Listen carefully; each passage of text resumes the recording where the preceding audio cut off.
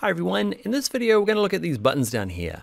Okay, they're neumorphic, okay, is the term used to describe this kind of like pushed out UI style. It's really easy to make in Figma. They look pretty, they have some accessibility problems, but let's jump in and talk about it now in Figma. All right, before we get started, what is neumorphism or neumorphic design? It's this look, okay? It is this, yeah, it's this look. It looks beautiful.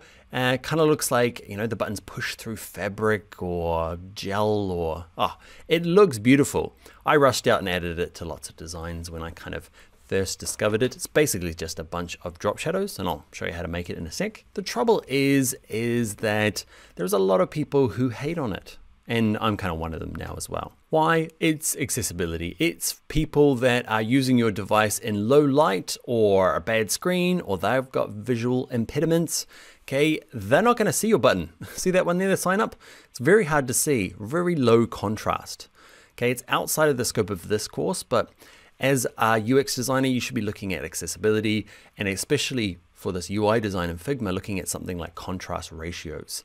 Okay, so write that down and be that something that you go and look into after this Figma course. And basically what I do is, it's pretty easy after a little while to know what is going to work and what's not. Like if I squint my eyes at these buttons, kind of look through my eyelashes, they disappear. I can't even tell where they are. Okay, there's just not, like, that's my rudimentary accessibility test. It's not infallible, but squinting your eyes are like, yep, that disappeared. All of that interface disappeared. You need some really strong, maybe just, you know, strong enough kind of difference between things, buttons and text.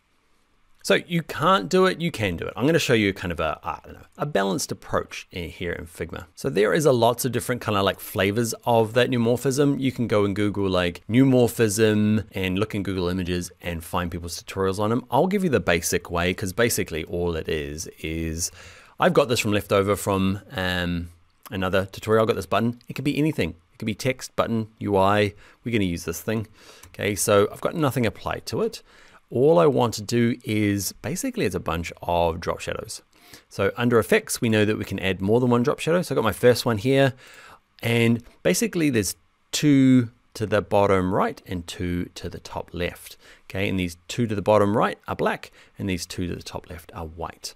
Now, the trouble with using white on the top left is that that matches the background color. So whatever you do, whether it's a dark mode version or a kind of a light mode like we're doing, the background can't be solid black or white. So I'm gonna go, you are going to be, like the bigger the contrast, the kind of better if you just do a little hint. Let's see how this goes.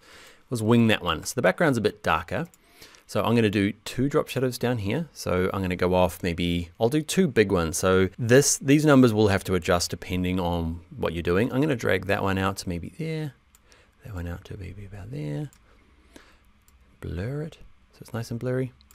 So there's one kind of big wafty blurry black one. I'm going to add another one.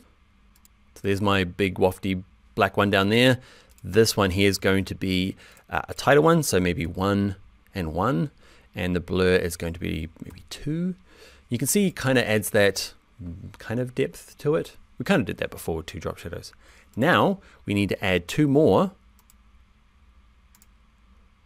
That one, it adds it to the top. It's hard to know, you can't rename these ones, so it gets a little tricky.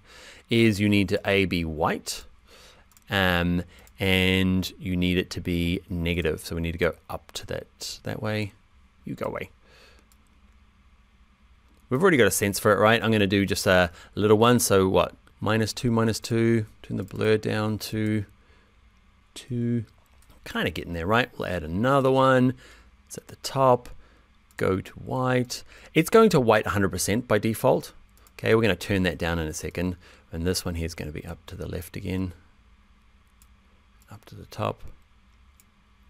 And maybe I'll turn the blur up quite a bit. Okay, it's kind of cool. We might have to, that's kind of it. There's my tutorial. And I'm going to maybe lower the opacity of this. And it's about that background contrast as well. So let's go a little bit darker. Oh, now it looks worse. Okay, so it's a balance. It's a balance. Let me lower the opacity of these ones, 20%. This one here, get it down to maybe 40%. I'm kind of guessing at these, just looking at the document there. I think that top big wafty one, which is the wafty one. I don't know why I used the word wafty one. I got that from Sarah Parkinson. She used to say wafty lots. Look at that.